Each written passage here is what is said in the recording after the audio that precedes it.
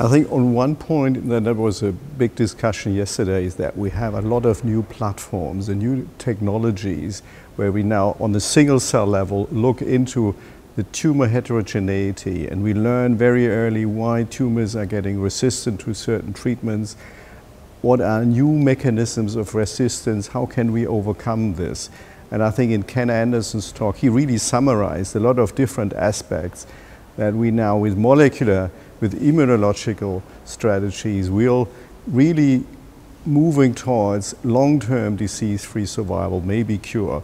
And I think a major impact really has the immunotherapies. We have the antibody-drug conjugates that are now approved.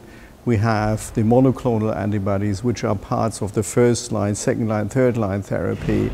So they really have already become a part of the routine clinical practice that we're using to treat our myeloma patients. And now we have the CAR T cells, the bispecifics, allo CAR T cells, T cell engagers, NK cell engagers. So it's yesterday I called it as a kind of a tsunami which is coming now.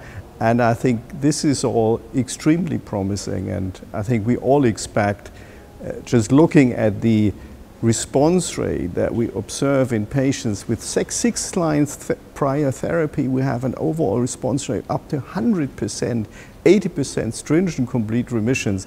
I think this is something we would have never expected 1 or 2 years ago, that this might happen. So I think we are all fascinated about the new options that we have, especially for our patients.